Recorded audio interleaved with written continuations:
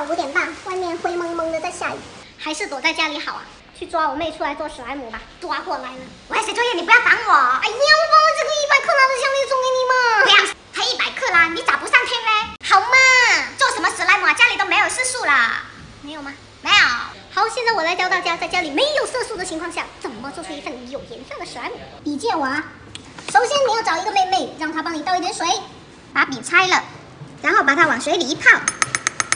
虽然颜色不是很深，但已经可以了。然后拌点胶水倒进去，给你来一点甘油，手拌均匀。晶莹剔透的水晶泥即将完成。你们知道做史莱姆最幸福的事情是什么吗？就是有一个能帮你搅拌的妹妹。哇，认真做泥的姑娘最美了。好了好了，一场满足走一波，这样居然还挺解压的。